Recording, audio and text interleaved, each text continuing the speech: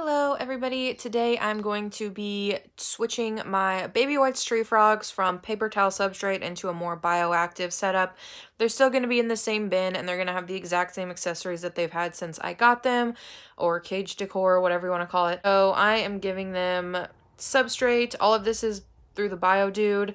I'm giving them substrate and springtails, and I will give them isopods as soon as they get used to the substrate because I don't want them eating the substrate.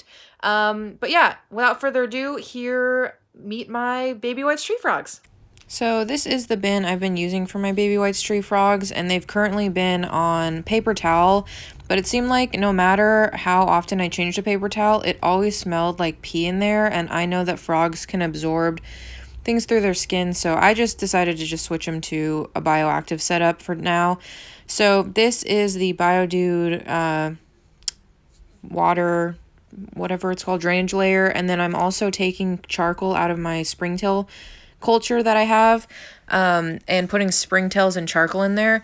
The only thing I wish I had done differently, and I didn't realize until after, is I wish I had wetted the drainage layer a lot more before I continued. So if you're gonna follow this tutorial, definitely do that.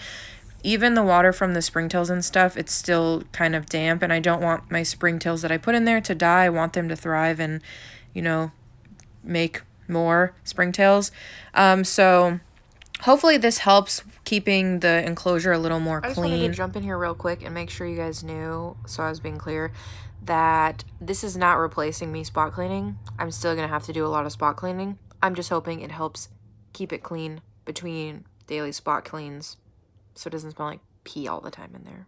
Okay, bye. I know a lot of you, or maybe you don't know, I have an adult size white tree frog named Georgie, and so I'm just growing up these two babies until they can live with Georgie, so that's why they're in this bin for now. But yeah, so I'm just adding a bunch of springtails, since there is two frogs and frog poop is surprisingly large. I wanted to make sure I put enough in there, and I'll put more if I need to, and then I'll also add some isopods after they get used to even having substrate. But they were on paper towels long enough for me to see that they're eating, pooping, you know, everything's healthy. But now that I've had them a couple weeks, I just want to not worry about those stupid paper towels anymore. I don't know how people do paper towels all the time. Now I'm putting in my substrate barrier. This is just mesh I got from the BioDude when I ordered everything else. I order it in the biggest size and then cut it down, so I'm using this as 2, and then I can use these in critter creepers in the future whenever I am done, once these two frogs move out into living with Georgie. And then I'm using the Terrafauna substrate from BioDude as the substrate. So I'm putting in the Terrafauna substrate, and I'm just doing kind of a small layer. I didn't want to do too much because I didn't want to take up too much of the space they have.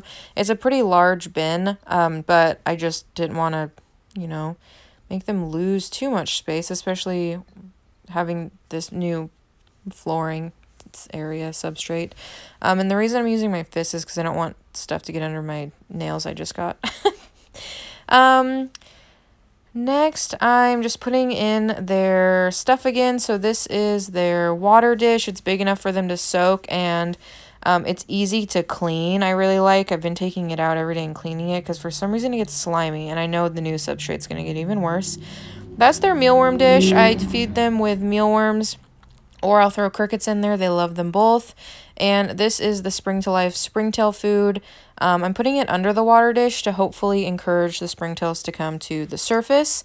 I didn't want to put them on the surface because I didn't want the frogs to just eat them all right away. And then this is a large piece of wood that they have in their enclosure. And their food dish is I just leave the food dish in there all the time, and I'll take it out and clean it whenever I put mealworms in, but yeah. This is a ledge I got from an online Etsy store that I got quite a few of my ledges from, either that or magnetic ledges, something like that. And then I'm just putting in a little suction cup plant as well. I don't like making it too full because, as you'll see at the end, one of my frogs is pretty flighty, so I need to be able to see exactly where they both are before I open the lid. But yeah, so this is all I have in there right now. I feel like once I have a front opening and they live with Georgie, the one's not going to feel the strong desire to be so flighty. I don't know why he's like that. He's just been like that since I got him. And I did get these as babies from a local person off of Craigslist. So that's kind of how the bin's going to look. I like using these hefty bins because the lids are thick and it's really good at holding in humidity. So here's my one frog. This one is the more blue phase one, and this one doesn't try escaping all the time. And that's why I put them in these containers, is so they don't jump around, and then I'll just let them pop out. These are the containers I got them in. And then the other one you will see is a more green phase one. And I was hoping he'd stay in his little cup long enough for me to put the lid in. And then once they went back to sleep, I could pull the blue containers out. But as you will see in a second, that is absolutely not what happened. So watch me try to capture this little sneaky bugger. Luckily, he didn't get on anything that could hurt him, but that's why I also do this in the bathroom, because it's the smallest room of the house. Anyways, I hope you enjoyed this. If you have any name suggestions for my two baby white street frogs, definitely let me know. And until next time, I will see you in my next video, and I hope you have a great rest of your day. Bye!